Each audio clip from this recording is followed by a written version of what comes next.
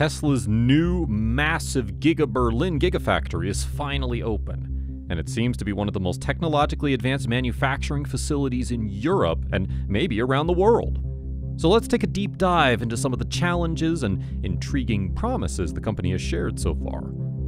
Opened and producing since mid-2022, the establishment is for sure burdened with its meticulously high standards. But even Elon Musk couldn't predict the outcome he got after going toe-to-toe with German bureaucracy. After first announced in 2020, the Gigafactory construction has been delayed many times. To be able to begin construction, the company signed over 20 pre-approvals given by the state of Brandenburg, and even then its completion wasn't certain. To be completed and begin production, Tesla had to comply with over 23,000 pages of regulations, which, if broken, will result in the complete dismantlement and expulsion of the facility. The main complaints regarding that matter were made by environmentalists.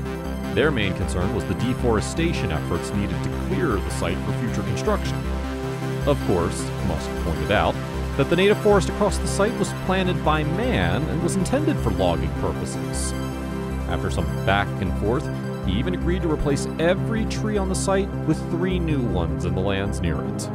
With every concern cleared out and every permit taken to accord, the site is finally open for business and produces over 500 cars per week, with plans of expanding that number to 1,000 cars per week in a month.